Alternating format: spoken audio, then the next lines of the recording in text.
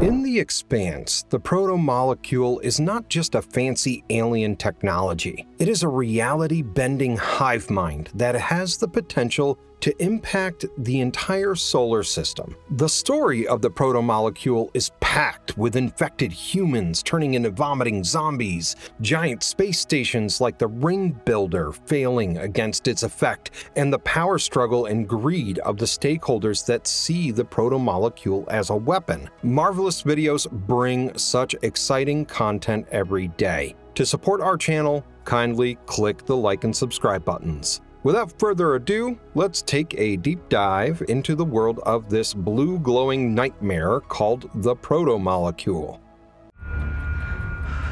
There's something in the reactor. It looks like it consumed everyone else. What is the protomolecule, and where did it come from? 2 billion years ago, an alien civilization sent the protomolecule into an interstellar asteroid. Saturn's gravity captured this asteroid, and it became one of Saturn's moons named Phoebe. When humans got infected by the protomolecule and died, the protomolecule was considered a weapon. However, the investigator confirmed with James Holden that it was not a weapon. The protomolecule is a tool created by the Ring Builders as an advanced, pre-programmed platform. It uses biomass from the alien world to ensure that instead of dying, life is transformed. The samples sent 2 billion years ago to the stars were invented for galaxy exploration. When the protomolecule comes into contact with a replication mechanism,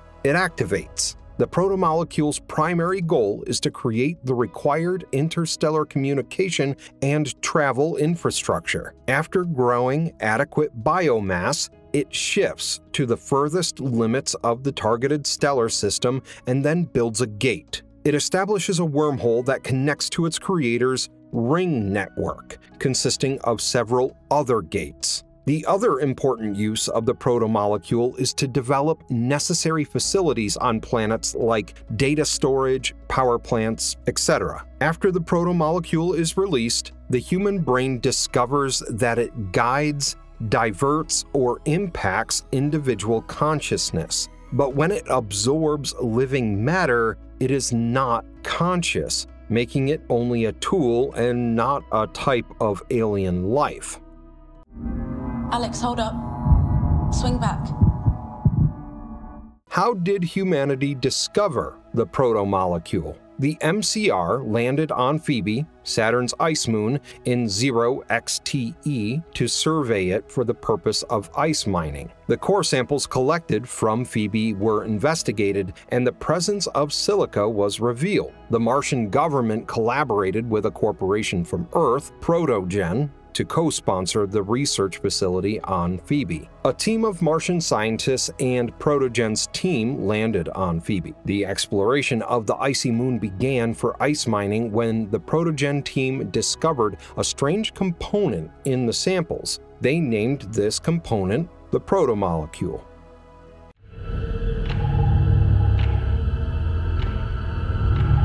What were Protogen's experiments with the protomolecule? After the discovery of the protomolecule on Phoebe, the Protogen team begins conducting experiments on it. Anthony Dresden leads the Protogen team and commands it to expose the Martian scientists to the protomolecule. The Martian scientists are entrapped inside a containment lab in the research station. The Protogen team uses them to observe the effects of the protomolecule on humans and study its evolution. After learning the impact of the infection, they killed the Martian scientists using gas before burning their bodies. This dangerous experimentation on living beings strongly indicates MCRN's strategy to develop powerful weaponry against Earth. What happened with the Anubis and Scapuli? The Protogen team took the collected samples of the protomolecule from Phoebe and placed them in the Anubis, a stealth ship, to transport them to another location. During the journey, Anubis encountered a Martian light transport freighter, the Scapuli, and attacked it. The crew members on the Scapuli were captured and taken as prisoners. These prisoners were exposed to the protomolecule and infected. The situation escalated when all the prisoners and the entire crew of the Anubis got infected. The second assumption points out that perhaps the crew present on the Scapuli were Belters, including Julie Mao. They escaped Phoebe's research station after witnessing Protogen launch its first protomolecular experiment. The Anubis might have been directed to erase all the evidence of the protomolecular experiment and, thus, the Scapuli. In any of these scenarios, the infection spread to every person on the ship, killing the Anubis and the Scapuli crew members. However, Julie Mao survived because she was imprisoned in an isolated place. She managed to escape using the shuttle Anubis 1A to Aeros, where she eventually died. Julie's body was then found by Detective Miller, the crew of the Rocinante and Protogen team led by Anthony Dresden. What was the Aeros Station incident? The Protogen team extracted protomolecule samples from Julie Mao's body on asteroid Aeros and prepared for a larger-scale experiment using it. They planned to infect 100,000 humans on Aeros as a controlled experiment to study the effect of protomolecular infection on them. After the infection began, Thoth Station received the signals from which the experiment results were analyzed. A ship exploded on Aeros' docks, and an emergency was announced. All civilians were asked to gather in shelters where they were given shots of protomolecule. These civilians were exposed to high radiation to trigger the protomolecule's growth. James Holden and Josephus Miller entered a shelter and were exposed to the radiation. However, they quickly escaped and used various medicines to slow down the effects of the radiation. They encountered the infected civilians who vomited protomolecule, and thus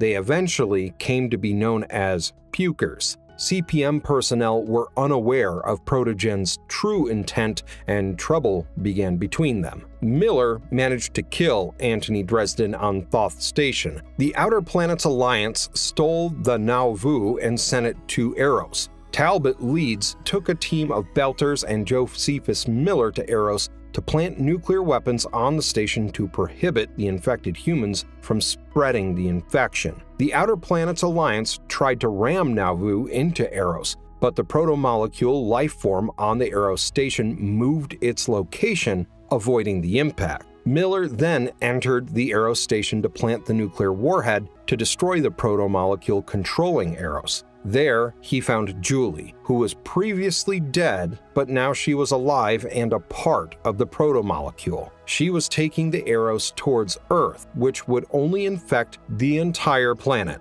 Miller persuaded Julie against it and convinced her to divert Aeros to Venus, where it collided with the planet's surface.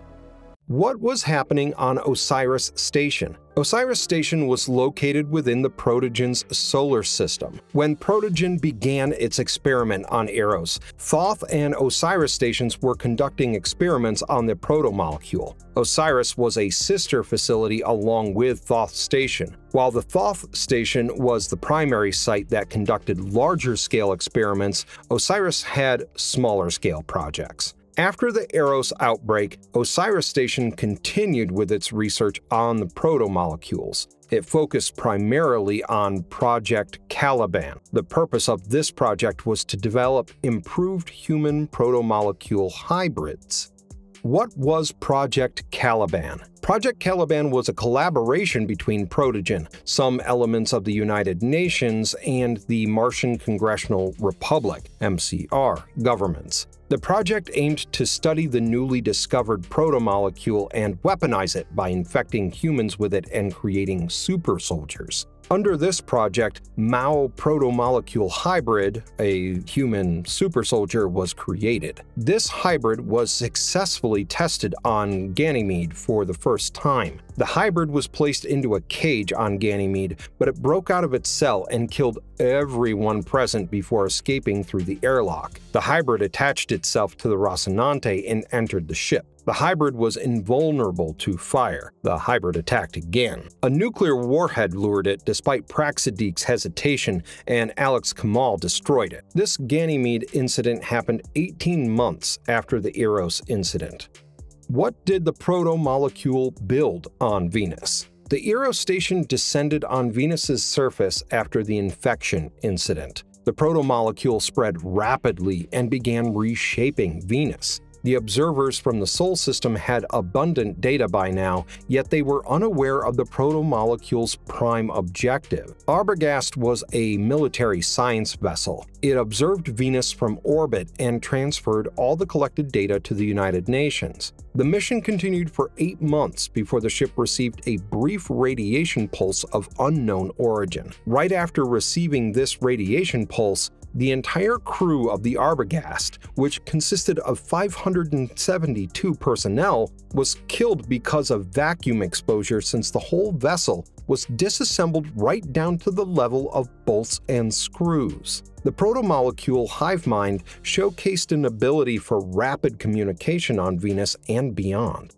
What is the Sol Ring? The protomolecule established a gigantic complex of structures right outside Uranus's orbit in 12 XTE. It built a 1,000-kilometer wide thing named the Ring, also known as the Sol Gate. The protomolecule created this Sol Ring from the remnants of Osiris Station. The ring is, in fact, a wormhole gate. It existed as part of an old network built by an alien civilization. The Sol Ring connects the Sol system to this ancient intergalactic network and more than 1,000 other systems in the galaxy. Many of these systems consisted of habitable planets. It helped humans in interstellar travel and to colonize these habitable planets. The ring is the conclusive stage of the protomolecule life cycle. That is, it converts itself into a wormhole, which then further leads to the slow zone and ring station. The slow zone is also known as Dandelion Sky. It is accessible from the normal universe through the ring network. It is a starless, black, spherical space. 1,373 ring gates are located equally around the slow zone's periphery, and at the center of it is the ring station, which controls the whole ring network. How did the protomolecule affect Illis? The protomolecule disrupted and deactivated the alien defense system of Illis in the beginning. Then it activated the alien technology that spread a network of ring gates. James Holden used the protomolecule to communicate with the alien station at Abaddon's Gate, at the center of the rings. It created a ripple effect that activated the ancient dormant alien machinery on Illis planet. It also resulted in the deactivation of the Illis defense system. Miller used Holden to fix and reactivate parts of the defense system to avoid a catastrophe, or Illis would have been completely destroyed.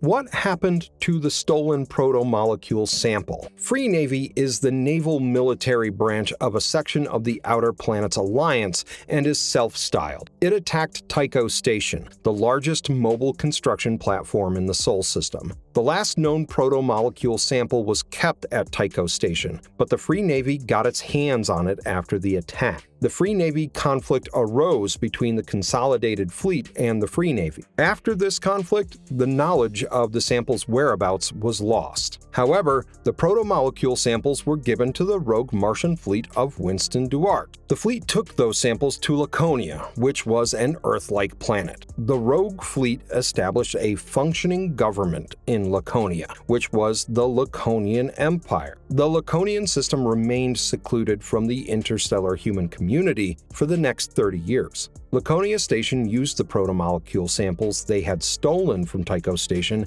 and the Ring Builder Empire shipyard to develop new technologies. Those who dared to stand against the Laconians were locked inside the isolated rooms. They were exposed to the protomolecule to activate protomolecule technology.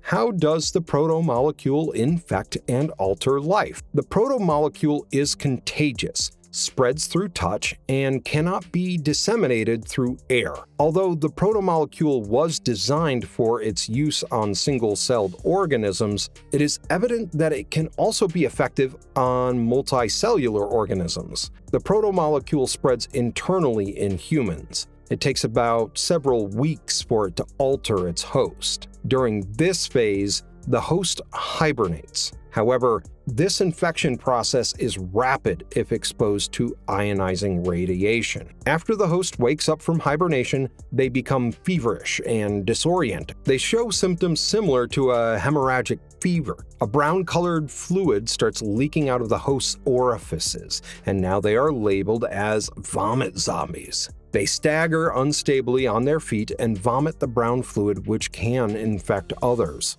The alteration of the host begins, which often involves molding multiple host biomasses and modifying particular organs to carry out new functions. The further changes are highly unpredictable. Some striking features after the alteration are blue luminescence, brown slime, and black filaments. In the last phase of the life cycle of the protomolecule, it creates a hive mind using the biomass of many intelligent hosts. In the unique case of Julie Mao, she was used as a seed for the nascent consciousness after the infection.